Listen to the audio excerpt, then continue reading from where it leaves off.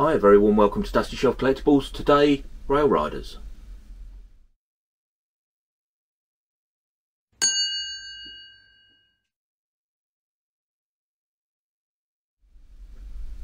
Yeah, hi. So, as you may have seen on one of my previous videos, I've had all kinds of computer problems. I completely fried my laptop.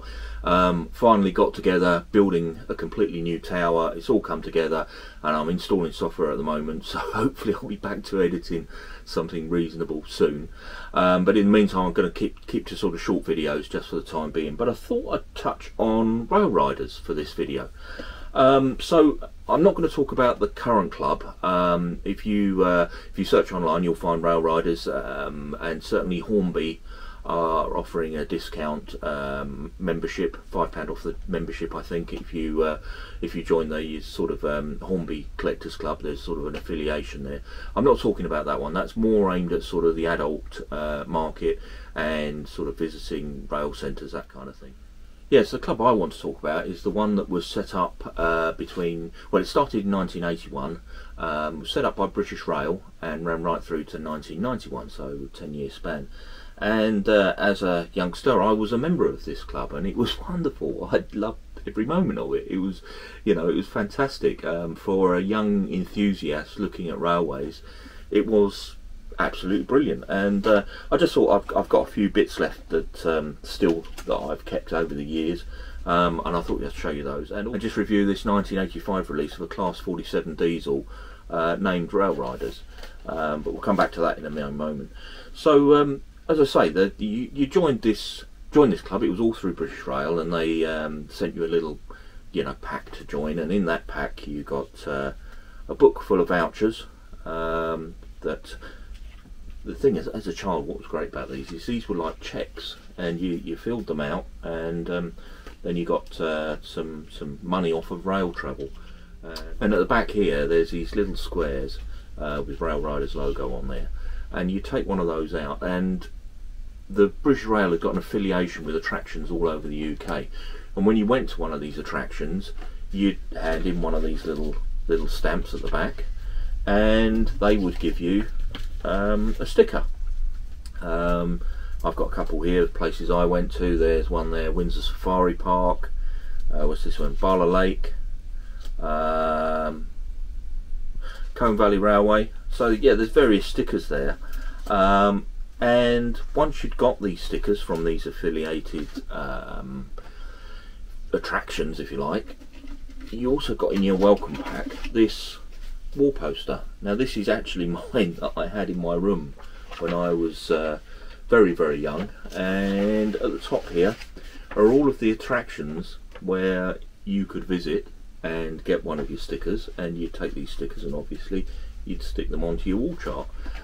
What a fantastic idea, to link the railways into all these different attractions. I just wish somebody would do something like this now for youngsters. I mean, I assume there would be the interest. Like I say, Rail Riders itself has reformed, but completely separate to British Rail. It's although it's got the same name and a similar logo and things, it's a completely different entity, run by some enthusiasts, I believe, and they organise like meeting up events at heritage centres and things. Yeah, there's still discounts on there for British Rail, but it's a different entity. So I thought what we'd do is go and have a quick look through this wall chart, because I mean this is about 3.5 metres long, and just if you can picture it, my bedroom as a, I don't know, 9-10-year-old, I had the bed on one side, I had a model railway running all the way down the other side of the room. It was quite, it wasn't a particularly big room. There was a bed, small gap to the model railway that ran down the other wall, and then all around the top of the frieze of the room was this poster. It just ran underneath the, sort of a frieze around the top of the room. And yeah, as I say, I've kept it all these years, and it does make me smile. So let's take it over to the bench and let's have a look through. Yes, as I say, these are getting on quite a few years old now. I mean, these are certainly from my childhood. These are the various places that I did get a sticker from at the time. You can see them there. These ones here, this is you can see here the Rail Riders emblem. These were the ones that actually came with your sort of subscription pack, if you like. So these, you sort of get started stickers. And as I say, you take these little sticker stamps, if you like, they call them on the back here, and you just peel those off and hand them in on anywhere that you visited. So let's just have a quick look through this frieze before we go on to the loco. Right, so let's have a look at this chart. What I'm going to try and do, because obviously it's so long, it's sort of folded into sections. So I'm going to try and do it 3 sections at a time and just talk about what's on here. So yeah, the whole thing is sort of in chronological order. I mean, it's obviously called the time chart, but it's starting right from the early sort of pre-industrialization, running right through until what was the modern day in the 1980s. So starting over here, obviously you can see the Montpellier balloon at the top here, horse and cart carrying the pails of water, all the the sort of pre-industrialization world.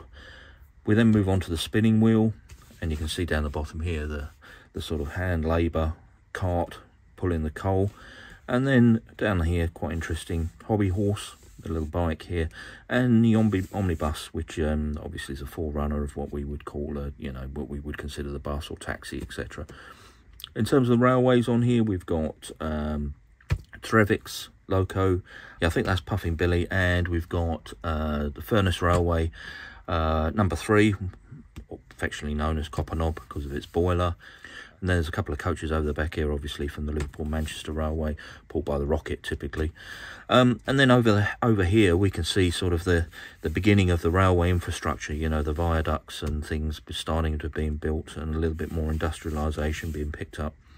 In terms of the attractions, so this is where you put your stickers from the attractions. So the first few here, these are what came with your welcome pack. There's the Rail Rider sticker that I showed earlier, etc. And then going forward, we've got Aberystwyth Cliff Railway. We've got the Battle of Britain Museum in Hendon. I did a video on that recently, now known as the RAF Museum. If you want to have a look at that, it's just me walking around having a look at the aircraft. Beamish is in there, the Beamish Open Air Museum. And there's Blackpool Pleasure Beach. We've got a couple of videos on that coming soon. So let's move on to the next 3 pages. Oh, just before I do that, down the bottom here, I think this is the introduction of the right-of-way lines by the look of it. The machine for with the tokens to allow a single lane to be moved in both ways. And then you can see the first introduction of the railway signal just as we cross over to the next 3 pages. So let me just move this along. As I say, it's an absolute monster, this, and quite difficult to manage across the bench. Right.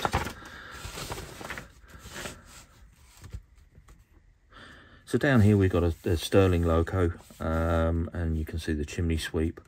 And as we move into sort of the proper industrial revolution, you can see the blast furnace here. You can actually see the first ever blast furnaces if you go into Telford in Shropshire. Obviously Iron Bridge Gorge, they've still got remnants of the very first of those. And then over the back here we've got a couple of steamships. I'm assuming these are Brunel's, Great Eastern, Great Western, maybe, I'm not totally sure. And you can see the expansion of the mills here and the bottle kilns.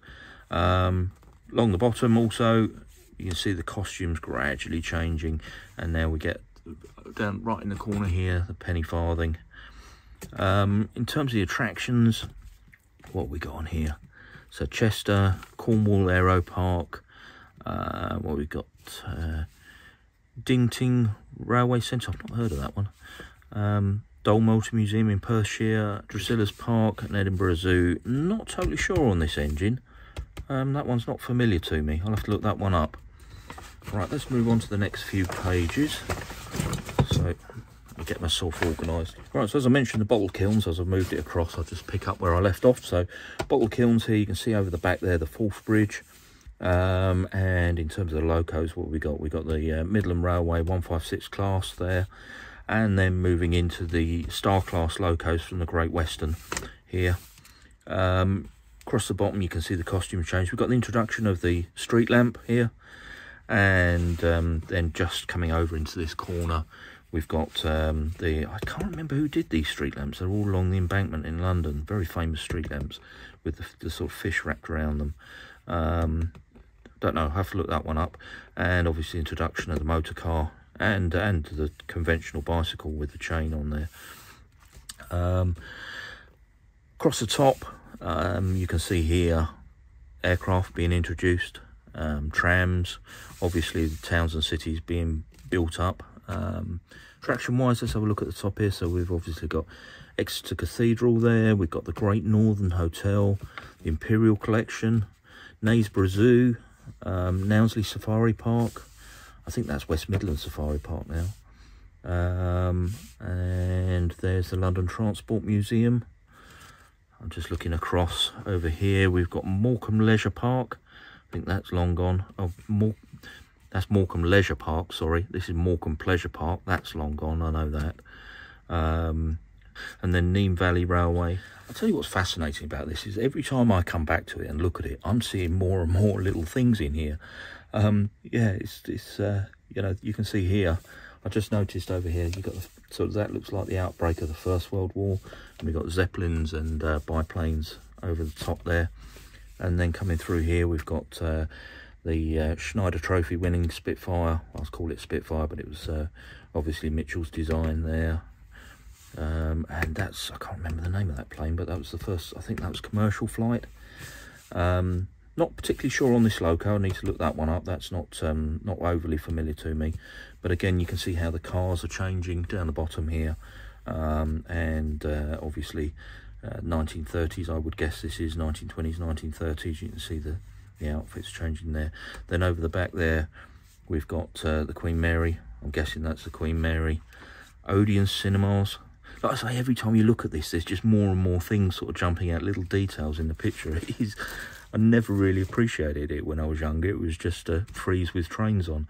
And then the loco here, you can see the A4 Silverlink, and over the back there, obviously the Coronation class running through there. And we're just moving into, over this side, the Blitz, obviously Second World War. You see the dogfighting at the top there. Again, attractions across the top. So, I mean, what have we got on here? We've got the Scarborough Express, Platform 3 model railways, not sure of that one. Can't read what that one is, actually. The Scottish Experience, Severn Valley Railway. Oh, these are all Severn Valley Railway. So these are a sticker for each of the stations that you visit on the Severn Valley Railway. And the Museum of Scottish Tartan. Over here we've got the Shuttleworth Collection, the Sound of Music, Stirling Castle, Steamtown Railway Museum. I've never heard of Steamtown. I'll look that one up. I don't know if it still exists. The Tram Museum, I've been there. That was quite interesting, and obviously Twycross Zoo. So you can see it's quite a varied range of attractions. And as I said in the introduction, it'd be great if somebody did this now.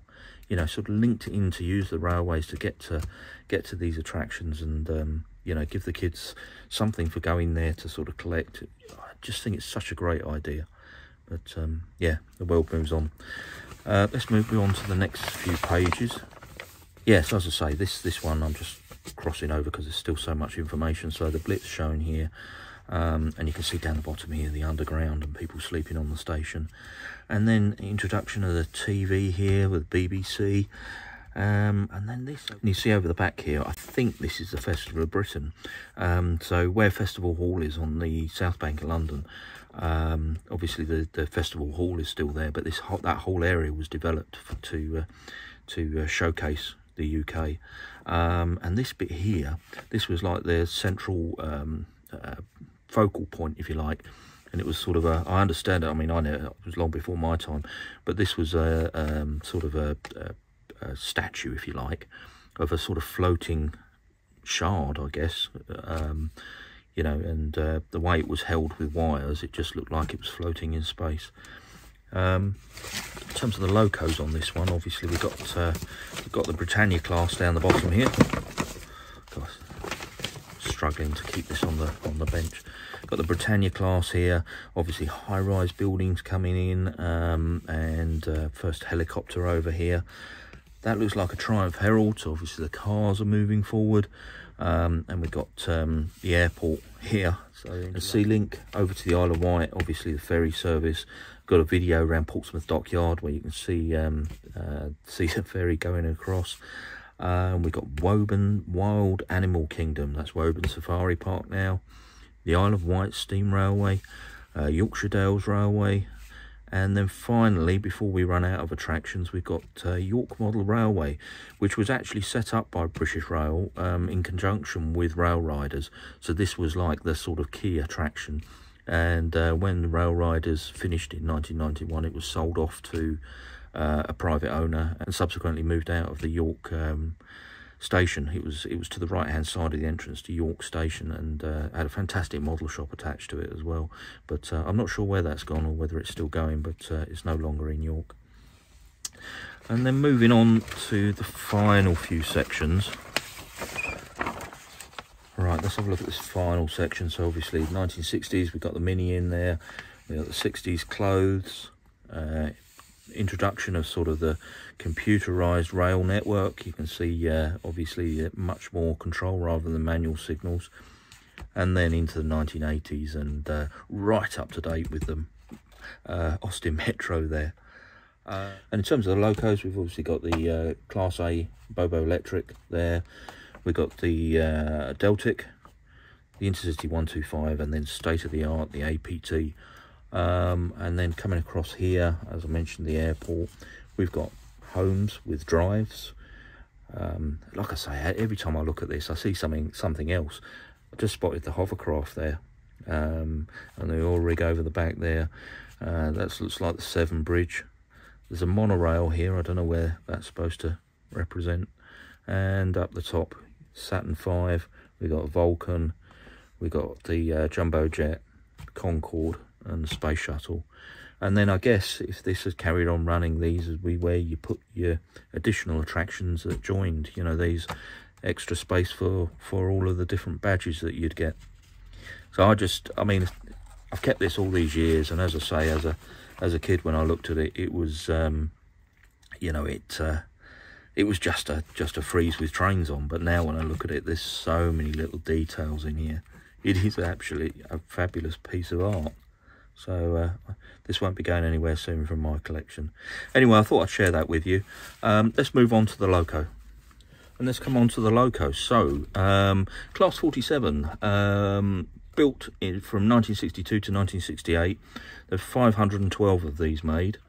This one is very specific, as I say. It is Rail Riders, as you can see on the naming tag on the side there, and you see on the end of the box here, it's R354 British Rail Class 47 Rail Riders.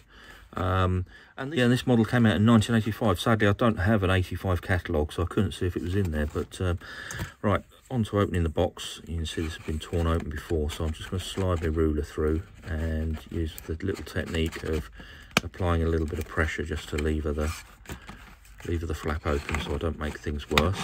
There it goes. And let's slide the model out.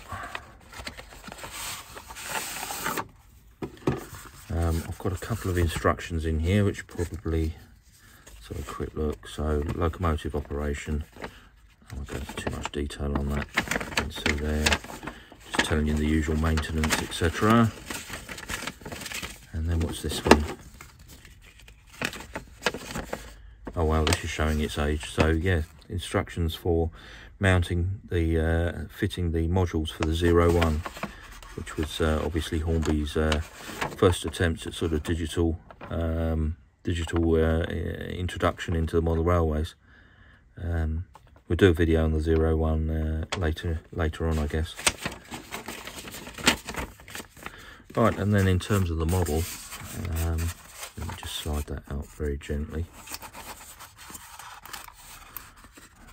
It's in beautiful condition, this one though. It's barely been run, and you can see you know, it's a really wonderful model. Wonderful condition, I mean very basic model, but wonderful condition. I'm guessing this is one of the early trying mouldings that carried forward into Hornby. So yeah, that's the Rail Riders model. I mean, I'm guessing these are quite collectible. If you were ever a member of Rail Riders, then this is certainly one to have in your collection. So yeah, and I'll leave this video there. We'll go and give this a quick run up and down the track, and I'll leave it with footage. But anyway, I thought that might be of interest. So yeah, we'll leave it there. Thank you ever so much for joining me, and I'll catch you on the next one.